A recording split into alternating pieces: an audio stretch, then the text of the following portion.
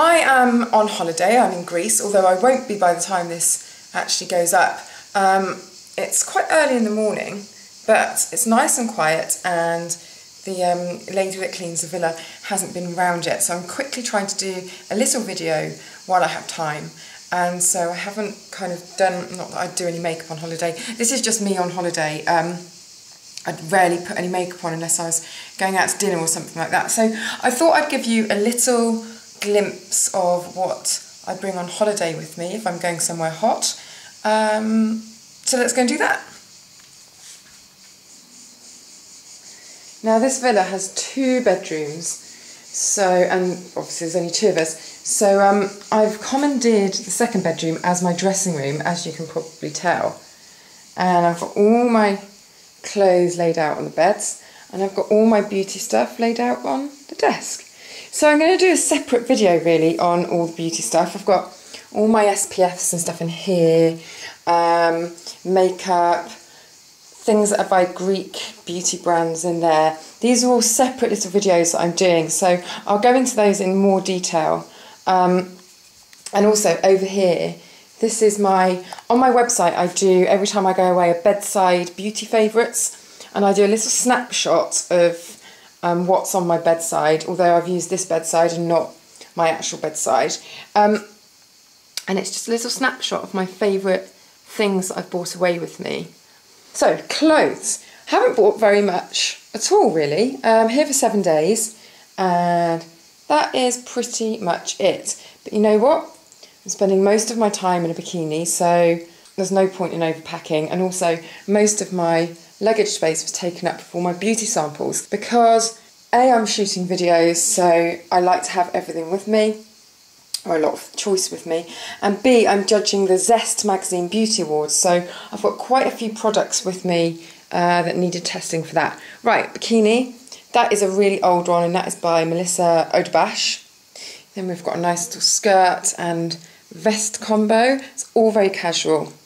A Violet Lake bikini, bright orange, and underneath that a new dress that I bought from Net-a-Porter, and it's by Splendid, and it's a really nice soft cotton.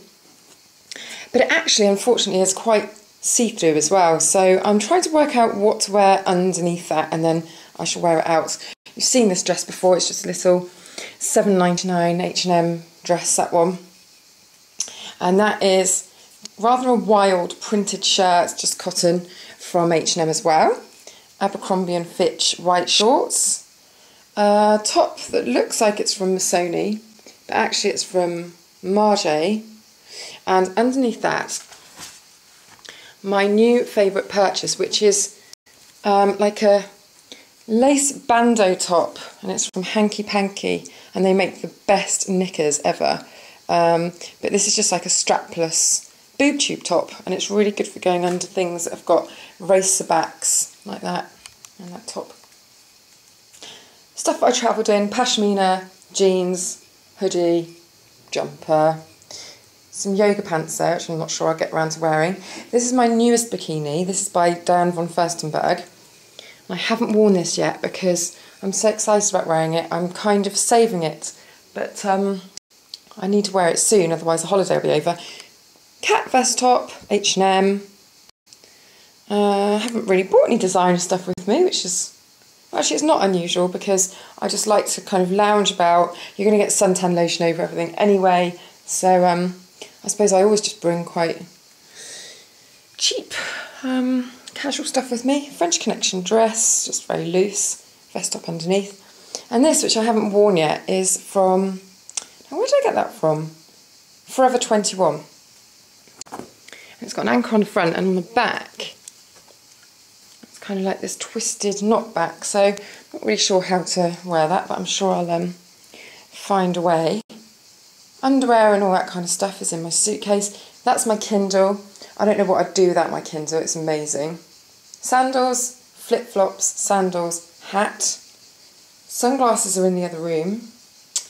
That's me wearing this monstrosity. That's not a monstrosity, but I've had this for years, and H&M are actually really, really good just for simple little cotton dresses, prints, that you can just throw on and you don't have to worry about. And this one was just a few pounds. And I think I bought it a year before last. It's not the most flattering shape, but it's really good because you can just pull it on over a bikini or whatever as a beach wrap. So that is it. That's my toes. There's my fingernails. I'm wearing Chanel's aptly named holiday look. You see that there? I've got the most amazing view